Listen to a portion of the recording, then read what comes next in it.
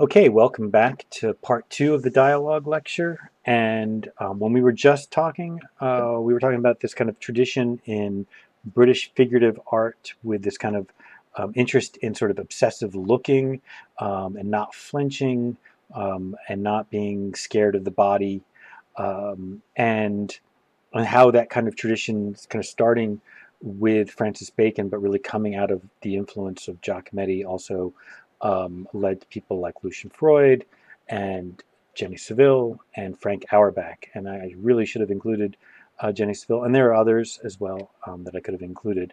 And I love these two paintings of Auerbach, but I could have included more. And Auerbach then leads to another artist who was heavily influenced by Auerbach, Glenn Brown. Although Glenn Brown's aesthetic today may seem a little bit far removed, he actually began his career by making paintings that were exact reproductions of Frank Auerbach paintings. And in a minute, you'll see like the connection as to the way he paints here.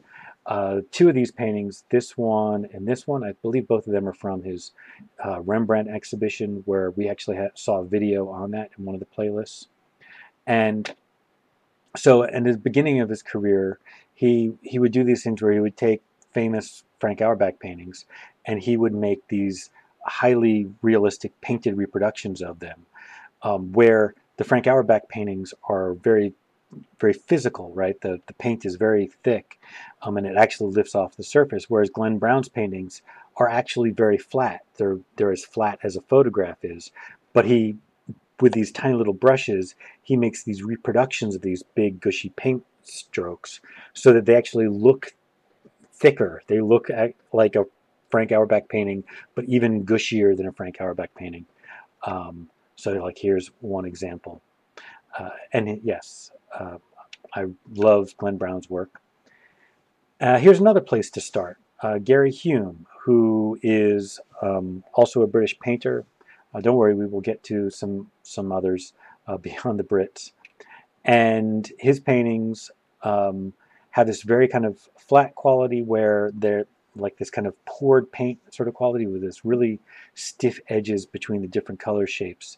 Um, and he has kind of like just certain sets of imagery he likes to look at where it's looking for kind of these almost abstracted forms. He loves these types of paintings that are just halfway between being recognizable imagery and not, or between two different possibilities of recognizable imagery.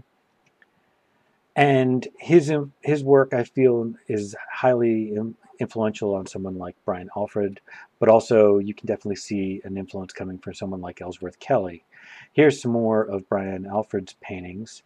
I really like the skateboard piece, and you can see that same idea of the painting, the each area of paint having like a really sharp kind of almost lifted edge between them, how that's kind of part of this aesthetic that makes the paintings almost feel as much like a collage as anything else. And both, Brian Alfred and Gary Hume are kind of part of this tradition of artists who definitely are influenced by someone like Alex Katz, but probably the contemporary artist who's most influenced by Alex Katz would be Elizabeth Peyton. All right, we're going to start another kind of trend.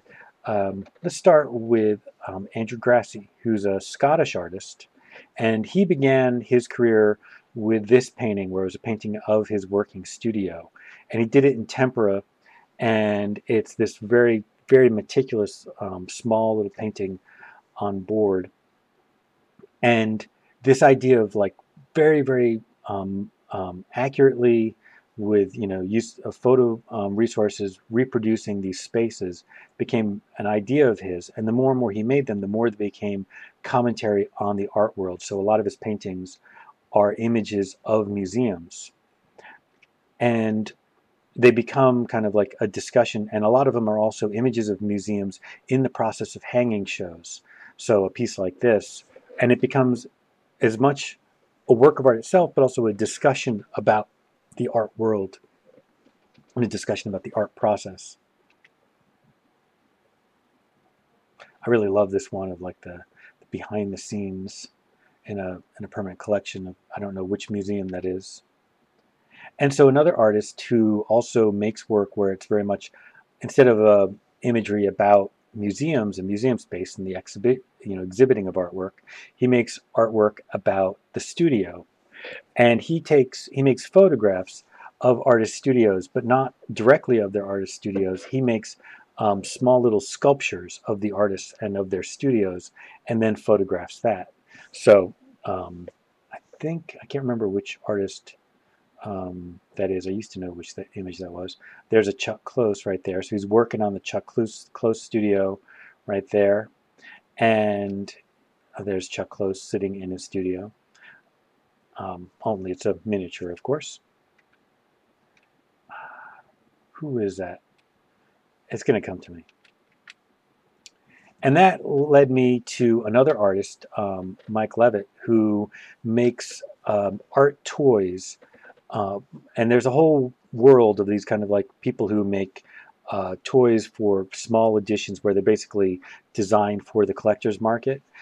And he specifically makes art toys that are about contemporary artists.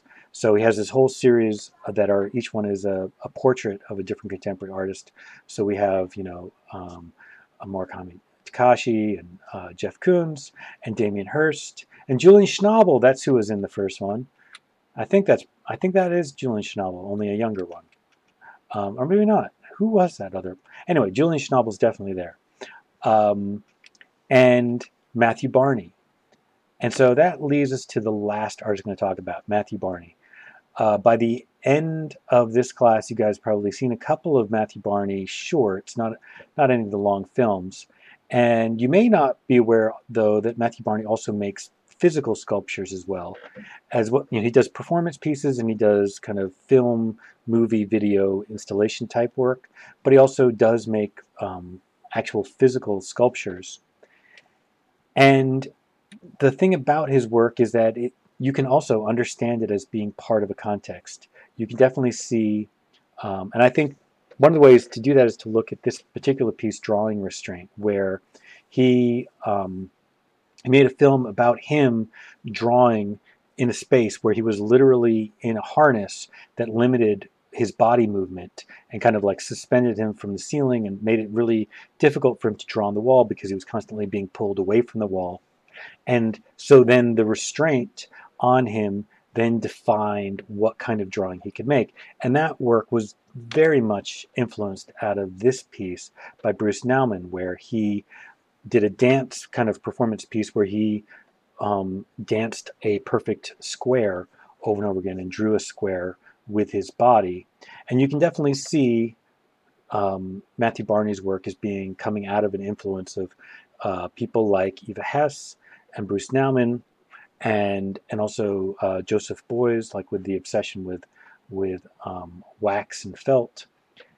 And so I think that's where we're going to end. I think that is the last image. All right. I thought we were going to get to 3 parts, but we're going to end at 2 parts. All right. Thank you very much. That's the end.